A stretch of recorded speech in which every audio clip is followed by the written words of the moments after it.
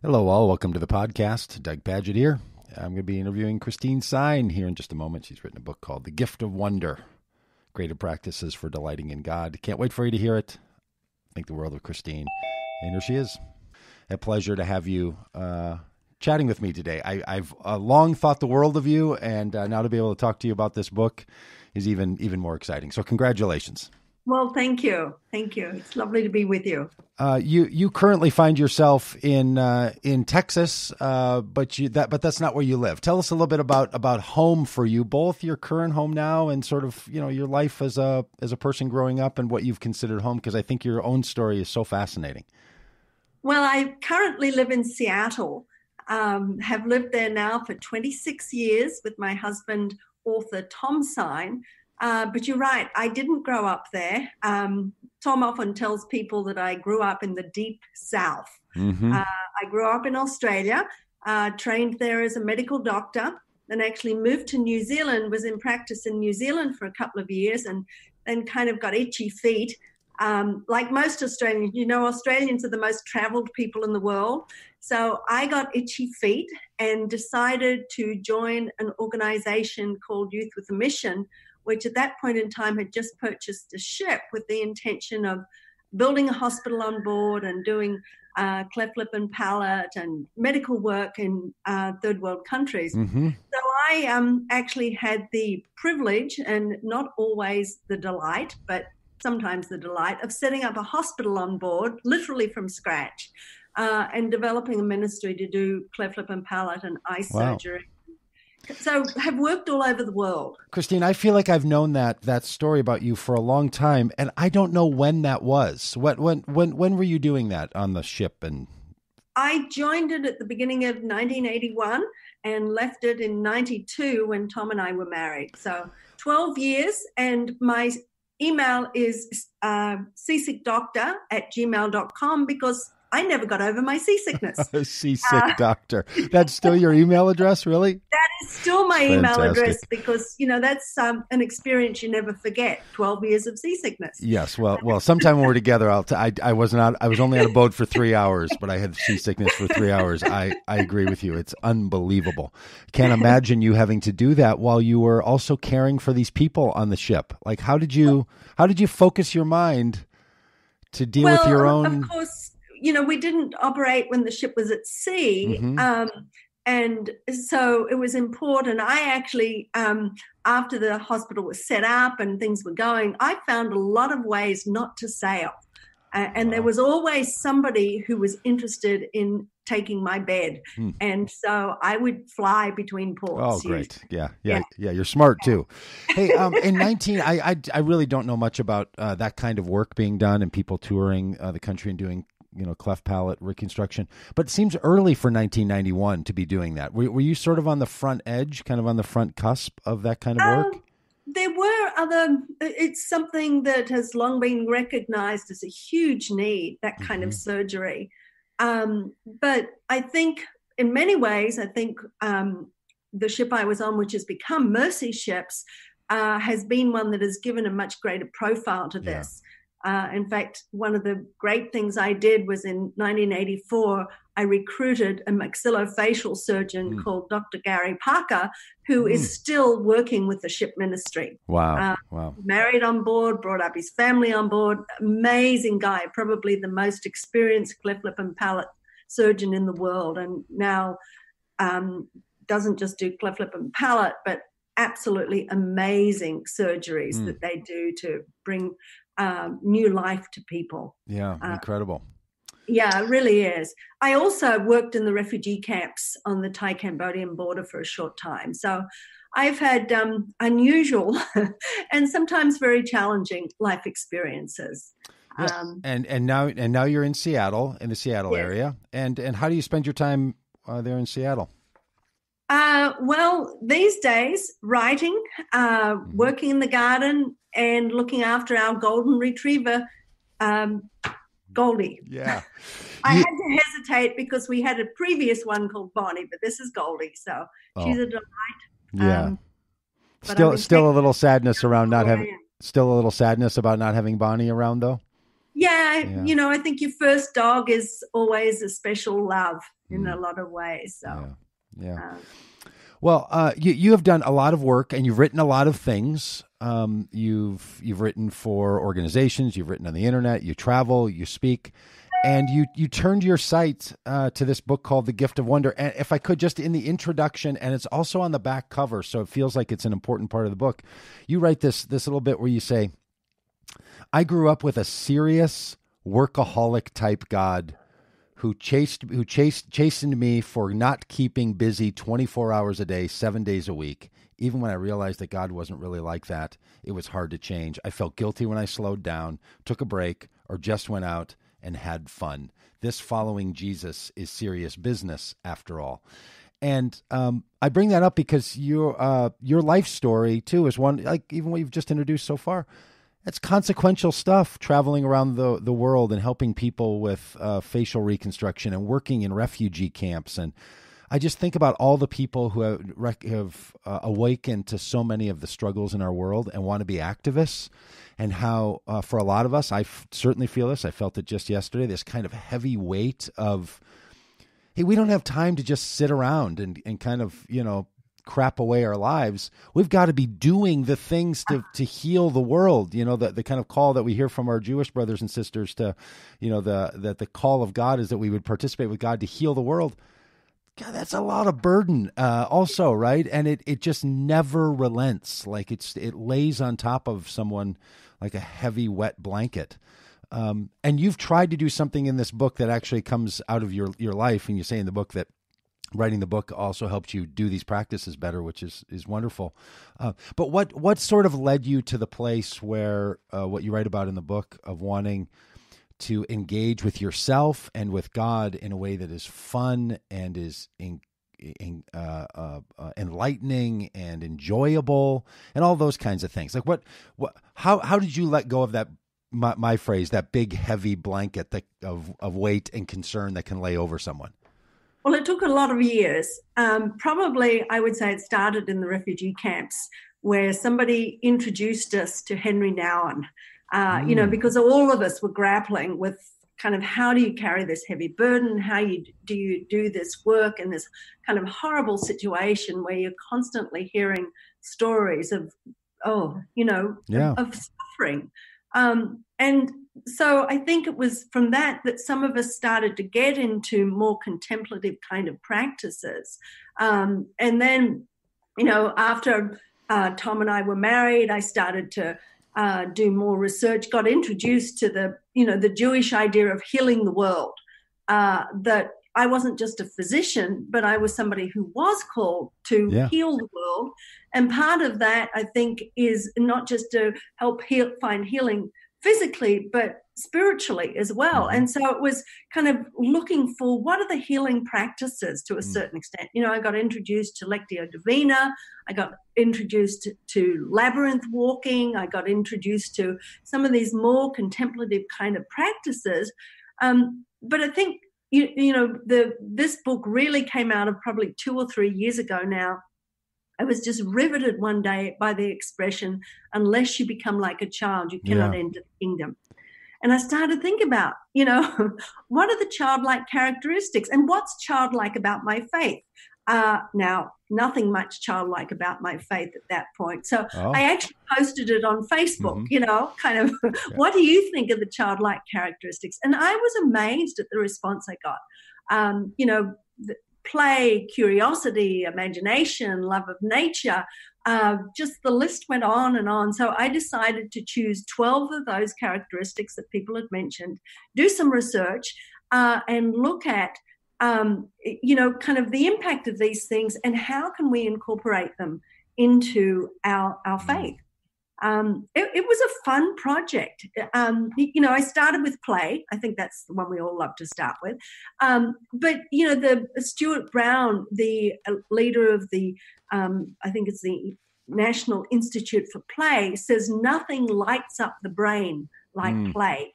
And he says he believes that play is probably God's greatest gift to humankind. Yeah. Which is amazing. And he says it's as important as oxygen for it. And I think, I think, and this was kind of, you could say, my key to thinking, wow, I really need to get into this business of childlikeness, and not just researching it, but starting to incorporate it in what I did. And I'd already started some practices like painting on rocks and doodling, and particularly encouraged by a friend of mine who was an expressive arts therapist and did this kind of thing with kids, Yes, right, and so right. she was encouraging me. She'd give me children's books to read, and she'd kind of, encourage me with all these kind of practices. And not only did I start to incorporate some of them into my life, but I noticed that the burden started to lift because I was starting to see God in a different way, not as a hard taskmaster, but as somebody who really wanted us to enjoy life, to have fun, and who wanted to have fun with us along the way. And it was just inspiring kind of experience. Like it strikes me that in some ways you were also having to say to yourself that you didn't want to see your own self as a taskmaster. Yes. I mean, because I've laid some heavy burdens on other people at times too, I think. Yeah. It goes in both directions. It does, yeah. And I've just found that for so many of us, myself included, we end up being the primary voice in our own head that we might attribute to God, but we're sort of like the drill sergeant in our own heads, right? Telling ourselves that you have to do more, you have to work harder. And even some of the practices that you said you were familiar with, from years ago, from Henry Now and others, things like contemplation and meditation and lectio. Now, I do all those things, but by no measure are they counted in my list of things as fun. Right. Like nobody sort of gets a big smile. Nobody giggles like we are right now in a meditation thing. Good. I've done a lot of lectio, and it's just heavy most of the time. Like it's quiet. It's contemplative. It's serious. It's a little more library than playground at the school, Like if you take your average school and think you have classrooms, the library, and the playground, and different things happen in those different places, it's sort of curious that often, meditation becomes part of the library and learning becomes part of the classroom, and the playground is like a half an hour that you get maybe if you eat your lunch fast enough. And your book seems to, and I'm curious about this, that you're sort of pushing into this idea of enjoyment. You call it the gift of wonder. I was struck I think that's a great title. I think it really captures it, but it doesn't have the wonder. When I first saw the title and thought about it, I thought, well, maybe Christine is talking about the practice of imagination, which is part that's there. But what I was just more captivated by was the idea of engagement and, like you said, play or sort of participation. And, coming to a table and embracing and seeing and it's much more active than just mental kind of wonder, kind of wonderment. Is that how you're thinking about the book, or what you were doing when you were writing? Oh, definitely. And it's interesting. I don't know if you know the name Christine Aroney-Sine. She was the one who really helped me to see Lectio Divina in a much more fun way. She has a wonderful Facebook group that she calls the Holy Disorder of Dancing Monks. Really? Now that in itself is a fun title. Yes. And, she does a lot of work with art and with dance and with poetry, and she helped me to see Lectio Divina not just as something that you do sitting in a room kind of looking at the words, but as something you do as you walk around the neighborhood, noticing things, and kind of having some fun interpreting what God is saying in the midst of that. Which kind of led me to the thing of, well, if I walk around this neighborhood, in fact, was then probably walking with Mark Scandrette around San Francisco and looking at all the murals, the incredible murals that have been painted on some of the walls, and kind of using those in a contemplative way, but in a kind of a fun, light kind of an experience that made me think beyond Lectio Divina as this really serious kind of, business, to something that helps us notice the world around us in a better way and in a different way. I mean, one of the things that I find is that Lectio Divina opened me to noticing the world. And now I notice it in all kinds of different ways. I mean, I love when I sit in the plane, I always ask for a window seat. And I love to look down and see what I can see. I mean, the other day, flying to Texas, looking down and seeing this meandering river pattern with the sun shining on it and thinking, oh, there's God doodling, and thinking about that in that fun kind of way. Yeah. It's Lectio Divina, but it's Lectio Divina in a totally kind of different kind of interpretation of it, I suppose you could say. Well, I also find that interesting because today is, when we're recording this, it's March 28th, which is the opening day of baseball, which doesn't mean anything to me. I'm not a sports follower. No, I'm not a baseball fan. I confess to being a cricket fan, though. Oh, is there an opening? Is there an opening day coming for the international cricket season? Well, no. They play the summer sport. Well, so I heard someone on a television thing this morning reflecting on, and it's a political show, and he was talking about how great baseball is. And he said, it's this wonderful break that we have, this little moment where we can take a break from the realities of the world so that we can, sort of be refreshed to basically come back to the gigantic nightmare that has become the way the world is, specifically with the Trump administration and others. So what he was talking about. But that's a view of play, of enjoyment, that is a break. That is, this is what you do to refresh yourself so you can lay back under the big, heavy, wet blanket of responsibility. Mm-hmm. I think you're saying something else. I think you're saying there's a way, and the Gift of Wonder the book wants people to sort of develop a set of practices so that they see the world as it really is and find enjoyment and play and pleasure in that, not as a break from it. Am I on to something there? Is that what you're wanting? Well, and not just play. I mean, I think particularly wonder, awe and wonder is a very good example of this.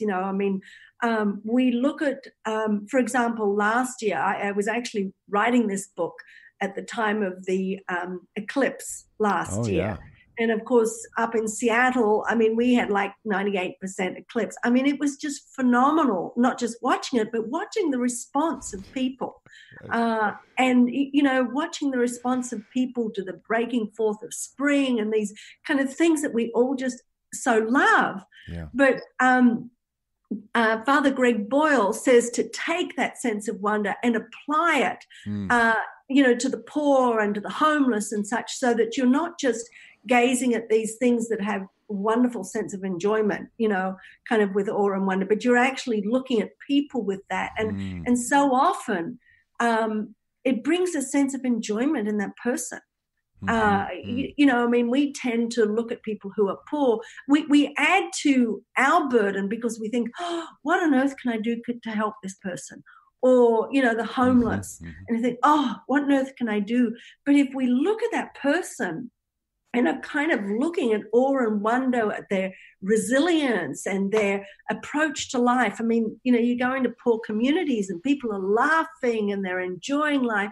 And so entering into that enjoyment that's often already there, rather than kind of taking our burdens with us and kind of trying to put those burdens onto others as well, I think is part of what I'm recognizing more and more. We need to look for, one of my friends calls the joy spots. What are the joy spots? Yeah, you call it joy spotting in the book, right? It's an activity of joy spotting. Yeah. Yeah, a friend of mine used that, and I thought, wow, if we look for the joy spots and then look at how can we enter the joy spots and bring others into those joy spots, rather than, that, heavy burden lay. I'm sure you have had to say this to yourself and maybe to others, but what talking do you do to yourself or others to help them not feel like that is trivializing or sort of, whistling in the graveyard?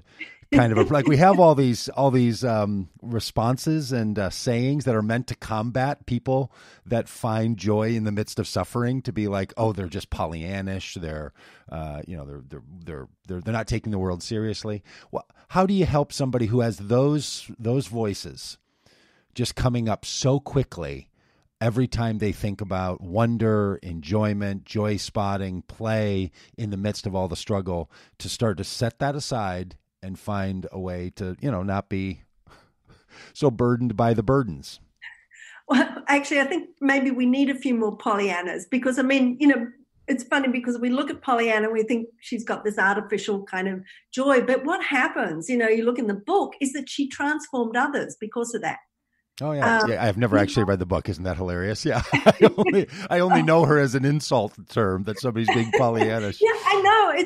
Which is sad, that we made it kind of an insult term, because the whole thing is that, people's lives were transformed because she had this attitude towards them, because she went in with joy and often transferred that joy to them.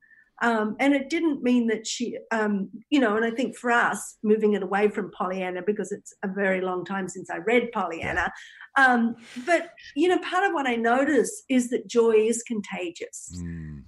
When we go in with joy, we can help transform people. And I think when people are transformed, situations are often transformed as well.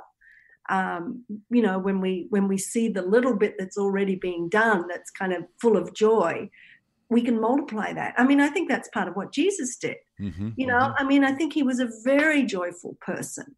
I think he had an enthusiasm for life, a childlike enthusiasm that transformed people. And often it's the kids that were transformed first. That's part of what, as I worked on this book, part of what I started to notice is how often there are references to children. For example, I don't know, most people have never noticed this, and I hadn't noticed it until I read it in a book, that I was researching, that when Jesus goes in to overturn the tables, the money lenders, and it says, and the children circled around and shouted Hosanna to the King. And then it says, and the leaders got angry. I'm paraphrasing, but basically, I didn't know that. And the author that I was reading said it was only the kids that could recognize the awe and wonder of what Jesus was doing. And I think, and after reading that, I started to kind of rethink some of the parables of Jesus with a kind of awe and wonder lens, and maybe also drawing on some of my images from working in Africa, where you're constantly surrounded by kids. And the story in particular that I think of is the fish and the loaves, and we so often we see these images. Here's Jesus, here are all the disciples, all the adults, and one kid. And I think, no way. I bet those kids, I bet there was a whole gaggle of kids. They all came probably pushing their friend forward, excited and giggling and laughing. And just as in the temple with the money changers, I suspect that only the kids believed that Jesus could perform a miracle, and it says that the disciples are there saying, oh, how are we going to find enough food for 5,000 people? It's too far to go buy food. And, that's all of what they're doing. And the kids are kind of saying, come on, Jesus, do a miracle. We know you can do it, And I think that so often that childlike enthusiasm, just like we dismiss Pollyanna, we dismiss anybody with childlike enthusiasm. Right. Because we're too caught up in the seriousness, and we don't tend to believe that Jesus can perform miracles anymore. Whatever. I know you can rationalize what happened. Now, to be honest, I've seen miracles happen. I don't believe we have to rationalize those things. Once upon a time, I would have tried to. But I do believe that we believe in an awe-inspiring God who still does miracles if we will just go with that childlike enthusiasm to believe that it's possible. Yeah, I think about a lot of friends right now that have children. Our kids are now older, and you kind of notice when a parent has a serious child. Like sometimes, like not every kid is fun loving, right? Even sometimes kids are sort of just temperamentally, right? And there's just people that are temperamentally a little more reserved and serious. And I wonder if if some of this is that in all human beings of sort of all ages, we have to practice up, we have to nurture up, we have to sort of care for and lift up the kinds of practices that you talk about in the book, because in the book you have a set of practices that follow each of these areas of discussion. And I think about that word practice, like it's really common in spirituality terms, we talk about Christian practices. But if you think about in music or in sports, you'll say the word, let's play. Like if when I played basketball, you'd play basketball, but sometimes you'd have practice, like doing drills. And people that practice their guitar do that so that when time comes to get the band together, they have a chance to play. And they call it playing, and maybe they call it rehearsing in a drama, but then you go to the play. I'd never thought of that, Doug, but you're right. You're rehearsing to play. Yes. And I think that, we kind of tend to get it the wrong way around. You know? Yeah. Yeah. It's really curious, isn't it? Like, so I just know so many people, temperamentally aren't easygoing or comfortable with themselves, are really self-conscious. Like even some of the practices in here where they would think about walking down their street and noticing cracks in the street or something and seeing what comes out, or starting to doodle or color. Like I'm a terrible drawer personally, and I can't even color inside the lines. I don't know. It's an eye-hand problem. I don't like to color inside the lines either. Yeah, go get. So you can see, like you see those people that get like those coloring books and they're really good, or they do a mandala or something and they're just gorgeous. And even in the play world, it can become so self-conscious, and just any self-expression, any sort of fun. And there seems to be something in our society, and maybe it's different in Australian culture that you were raised in, where there's a little bit more of a easygoing nature. But boy, a lot of people I know just feel a lot of self-conscious burden, a lot of, temperamental restraint. Kind of holding them back. The practices that you have in the book, have you done these with people? Do you find that they help someone to learn that the way that rehearsing or practicing would allow them to start to engage? Well, I think, people play in different ways, and I like to have different kinds of practices available for people. But I do think, I think part of the problem, and I think Australian culture is going in the same way as American culture, is we play to compete. Oh, nice. Rather than playing to play. You even look at it, I know you go on Pinterest, and as you said, you look at the mandalas, they're always absolutely perfect. Yeah. I make a mandala and I smudge, so I post them like that. Because it's like we don't need to see yet another perfect mandala. We need to see somebody who's having fun playing with it. I make these contemplative gardens, and I put my stones that I've decorated into them. The letters aren't perfect, because that's not the purpose. I'm not trying to compete with somebody else to produce something. I'm trying, firstly, it's fun for me to create it, particularly not with that pressure of this has got to look perfect. If I kind of allow that pressure to absorb myself, then I'll never, firstly, it won't be fun, and then secondly, I will get into that competitive mode. Oh, look, that person on Pinterest got one that looks far better than the one I did. I'm going to have to do it again, type of thing. And that's not the purpose. When kids play, they're not competing with each other. We've made play into competition. But the kind of what the play that I'm talking about is unfettered play with no real goal in mind, no competition. No, you've got to get through this game. You've got to you've got to win. You've got to kind of do better or something like that. It's not like that. And I think that we've kind of distorted play. We've distorted awe and wonder. We've distorted all of these kinds of things that I talk about in the book. I think, and I think that's part of the tragedy of it.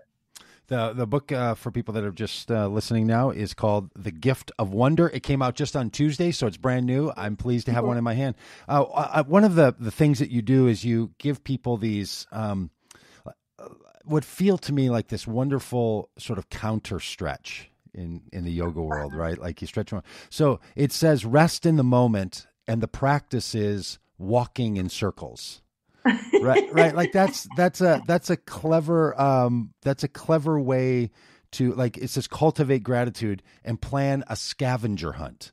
Well, for a lot of people, a scavenger hunt is a real kind of anxiety producing thing, right? And you're like, no, that's a way that you get to gratitude. If you want to rest, walk in circles for a while. So there's something sort of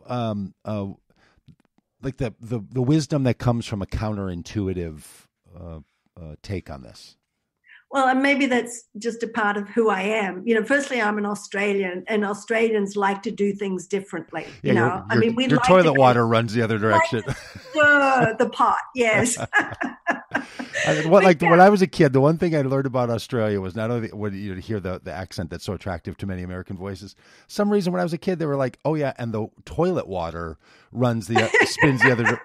Like I don't even know what direction my toilet water spins in, but that's a thing I know about, that Australians just have this other way of kind of viewing the world. It's really, really wonderful. It is too. But, it's interesting. You look at a kid, when a kid's resting, most of them aren't sitting still. I mean, it's interesting when I was in medical practice, I still remember a pediatrician that I worked with. He said he never put kids on bed rest, because he said bed rest for a kid was normal activity 3 feet above the ground, because they just can't sit still.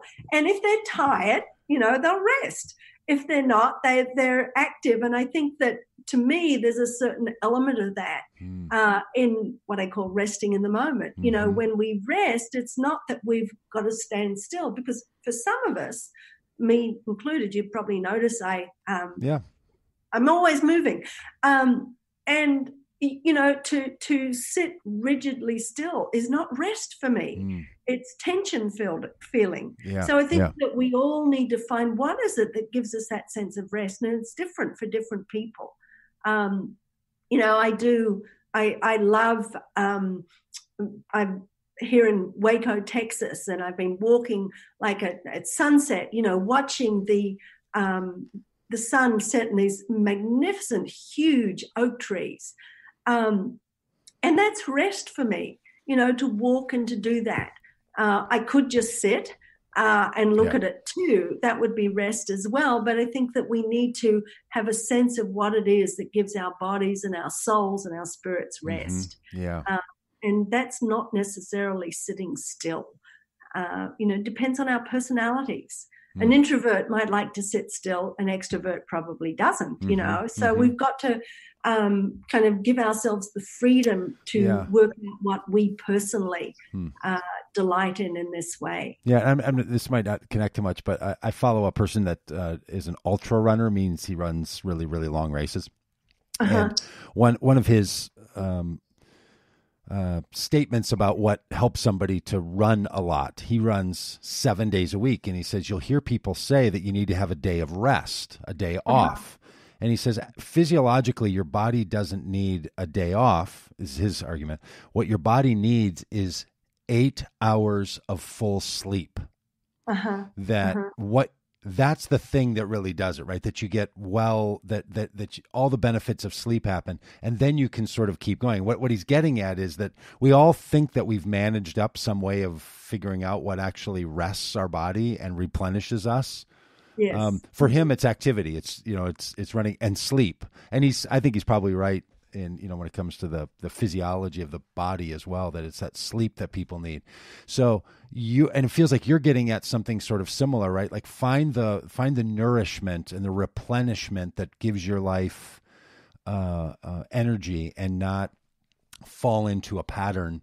Because I could imagine somebody who, while for you sitting still would be anxiety producing, it is for me as well, that for other people, they may have to overcome some anxiety to engage in some of the practices that you talk about here in the book, right? They may have to work at that a bit to get out of their minds and into their bodies, because almost all of these practices and the descriptions in or the categories in the book feel like they involve your body in some way, not to your mind, but sort of leading with sight and sound and touch and movement and tactileness, and that your mind is not the first and foremost. But boy, there's a lot of people who just organize their life first by their thoughts, and then their Well, thoughts about their thoughts, and then the way they think about their feelings about their thoughts. Well, and I think it's, to me, one of the tragedies of faith as we practice it is we've made it into a very mind-oriented kind of practice. I mean, for most of us, we read the Bible, we pray, and of course we close our eyes so that we're not distracted. And we so often miss all the things that I think are meant to be part of our prayer experience. I think that prayer should engage all of our senses. And so sight and sound and touch and, taste and, obviously not always all at once. Yeah. But I think that these are the things that, can be involved in our prayers. Yeah. Should be involved in our prayers. It makes me think of a friend at our church that writes a song that he wrote that we sing together, and it basically is, be careful, little hands that you touch. Be careful, little ears that you hear. Be careful, little eyes that you see, or you might miss that what's going on. Instead of the hear no evil, see no evil, touch no, or taste no evil, he's like, no, really practice up. Be careful to see. Be careful to hear. Be careful. Put your care that direction. That's a nice. I feel like that's some of what you're getting at too. Yeah. Yeah, definitely. Yeah, that's very much the way that I feel. That we should be engaging all of our senses. Our bodies aren't meant to sit still. It's interesting. I mean, as a physician, I love to research different things, and one of the things that they say is that people who are sedentary, in other words, don't move their bodies at all, are usually not as healthy, of course, as people who move. And that's not going out and running, but, people that cross their legs and, move around as they're sitting even. Some of the research shows that they're healthier as a result of that. Yeah. So, and I think that the more of our senses that we stimulate, and I haven't got exact documentation of this, but the more of our senses we stimulate, I think the more healthy we are, not just physically, but I think spiritually too, because that's part of the way that God has designed us. I mean, I'm fascinated by some of the research into the impact of nature, on our health, for example, to the extent that they've found that kids that spend, like urban kids, in poor schools, for example, in poor communities, studies that have been done, particularly in Europe, show that if kids can get out in nature for a certain amount of time, that their health is dramatically improved. And so, and it's that stimulus, it's because they've kind of been trained. People try to train them just to focus on their minds, but that stimulus of, getting out and looking, as you said, and hearing. I mean, people in hospital, they say that if they've got a window and they can look out on nature, they recover faster than if they don't. It just seems so obvious, doesn't it? And yet it's shocking.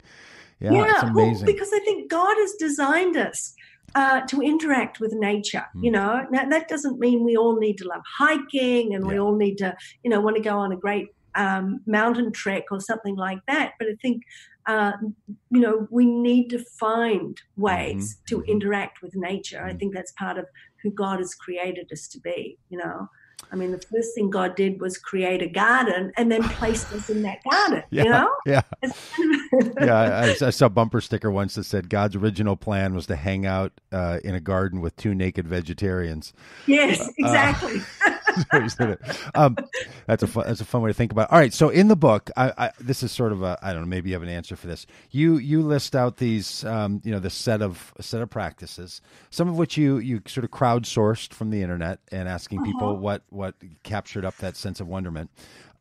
Is there one in particular that for you is sort of the least sort of Christine Aroney-Sine, where you're like, okay, that one, that's the one that comes more difficult to me or for me? Is there one that's a little more off your center? Yeah, I don't know, because I've probably chosen things that, Sure. that I Yeah. think, oh, that's fun. Yeah, I right. mean, some of them are a little more challenging than others. Yeah. I think, for example, in the last chapter, I talk about braiding a cord. Now Yeah. I love knitting, but braiding is actually a lot more meticulous to me and not quite something that, I would naturally get into. Mm-hmm. Which may sound a bit strange. But one of the things I've found already, because, I've got a number of people that have gotten early copies of this book, and some of them are, doing the exercises, and others have taken the exercises and have kind of, gone on from there and have created their own kind of forms of them, which I love. I think that some of the purpose of the exercises is not necessarily to say you've got to do this, right, and you've got to do it the way I say to, but hey, here's an idea. What does it stir in you, and how could you go on from here? I mean, for example, reading the chapter on play, one woman she created a game for a retreat she was doing, where she got some big she made cardboard dice, I think about 6 inches square, cube, I should say, wrote words on each side. And so each person at the retreat had to throw the 2 dice and then take the ideas that came up and write a story. Wow. And, isn't that fun? So great. Or they had to do something with it. I don't think they always, they could choose what they did, but they had to come up with a story or something else from the ideas. And I thought, all I did was suggest play, and I'd given some ideas on that, but it stirred something totally different. And I think that that's, for me, the purpose of these things is take an idea and run with it, not just do it. I think we so often work inside the rules. Yeah, right. Because I'm an Australian, I think we need to go outside the rules. I think there's even a restaurant. Isn't the Outback like something about that? Isn't that the slogan of some Australian restaurant, like no rules here or something? Yeah, very. It could be. I like it. Can't remember. That sounds like the sort of thing. All right, so the book is called The Gift of Wonder. If people want to know more about this, or they connect with the book, how do they find you? What's the best way to do that? And are you going to be traveling around anywhere that people around the country could find you and meet you and say hello? Well, I'm actually, this weekend, I am at the New Story Festival in Austin, Texas. And then next month, at the end of the month, I will be at the Inhabit Conference in Seattle, Washington. Great. Which is one of the most fun conferences I go to. And I've gotten a lot of ideas from there and from the people that I meet there. Yeah, great. I love to see the creativity that people have. I run a blog called godspacelight.com. And, obviously L-I-T-E, L-I-G-H-T? What? L-I-G-H-T. So it's one word, GODSPACELIGHT .com. And, a lot of the ideas I get and a lot of the responses that people are giving to the book will be posted on that blog as time goes on. So, and they could find out information from that. Obviously, it's available on Amazon. Yep. It's listed as the #1 release in rituals and routines or something like that. At the moment. Great. Yeah, I hope you got a screenshot of that. And I did.